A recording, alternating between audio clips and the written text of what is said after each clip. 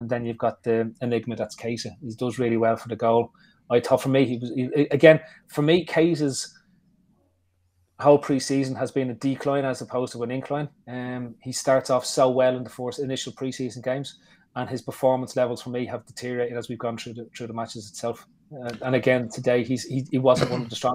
If you're to stack him and Elliott up, I know we're going to talk about our choice for Norwich, but if you stack him and Elliott up, I'd have Elliott over him if I was going to play Milner and Fabinho. No, honest to God, Johnny, I'm straight up. I think you don't like Keita. You don't. Well, I want him to do well. I want him to do well, but I remove the hyperbole that's around him, and I'm just looking at a guy who every time he does one good thing, people are hugely to rush to it. But then you step back and you say, can you rely on him to impact or impose himself in the game? And he doesn't. He's good in the midfield that has players that impose himself in there. Outside of that, he never. Well, he's imposed himself in this preseason, if you ask me, from what I've seen of him.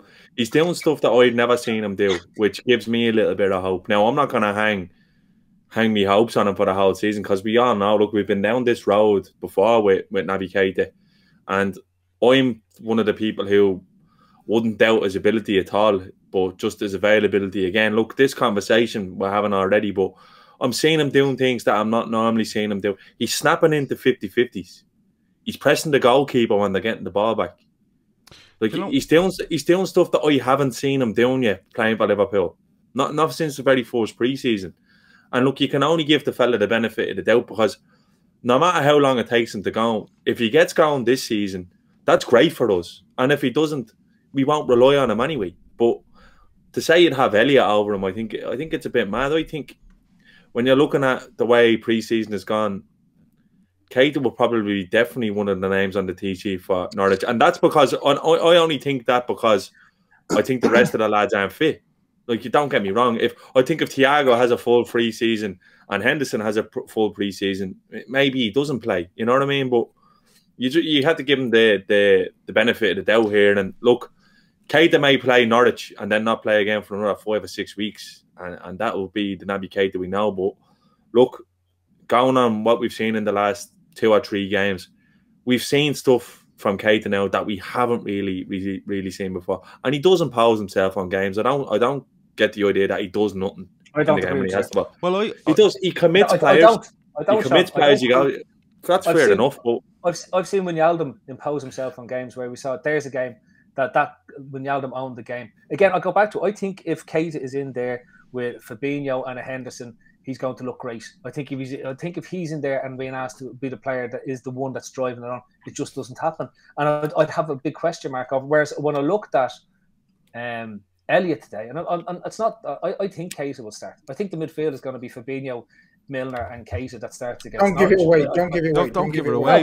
But I know, but I think it's straight. It's quite obvious. Well, I think Keita's the first name in the midfield lineup. I think he's the first name on the list at the moment. At the moment, because of the fact that Henderson's not back, Thiago, Fabinho's just back. So I think he's the first name when it comes to midfield, and then he picks the other 2 around him. But of course, just my quick 2 pence. I know you probably want to move on from Keita. No, I want to have a word on it as well. Oh, okay. So my thing is, my struggle with him was running back. Now I know that seems the most basic thing, right? You think to yourself, what do you mean running back? But it's true because to me it seemed, without having the stats and everything to the eye test, it seemed he's very good at front foot pressing, but when he's turned or when the ball is gone, his tracking back or his speed of tracking back sometimes left me a bit, come on, Naby.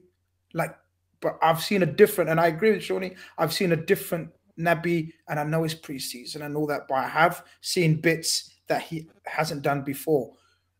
Maybe this fitness guy, Avi says it brilliantly, his name, I'm not even going to fucking try to attempt it, right? It's some fitness bloke that we've got in almost specifically to make sure Naby is fit, stays fit. So look, let's give it a bash. We're not in a position to get rid of him and bring anyone in right now. So we gotta go with it. I think we need to be on the fitness thing. Yeah, it is what it is. There's no point in talking about it every week about Naby Keita's fitness.